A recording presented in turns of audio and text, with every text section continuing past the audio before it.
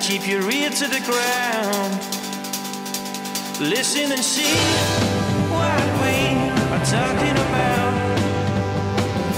The crack of the storm sounds again, but will it get in your way? 'Cause baby, it's you, yeah, you.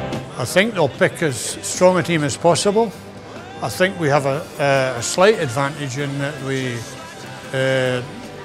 Japan have already played and we have been able to look at how they play.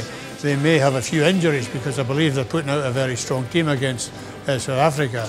And I think we'll put our best team and probably have to do that against the United States as well. I think they'll go in fully loaded against Japan.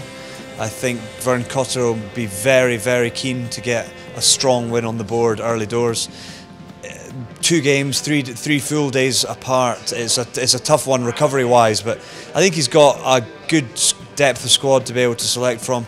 And I think for me, he'll keep a core group of guys, but he'll interchange like some midfield guys, back rowers. But momentum going into those 3rd and 4th games is going to be hugely important.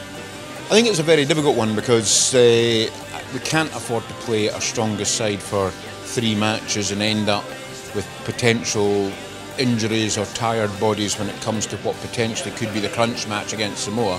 But we can't take Japan and USA, who will be targeting Scotland for victories, lightly. So it's a real tough one for the coaches, a balancing act. But I think we've got the depth of squad this time for the World Cup that should be able to cope with mixing the players about and get victories over Japan and the USA to hopefully have the showdowns with South Africa and Samoa.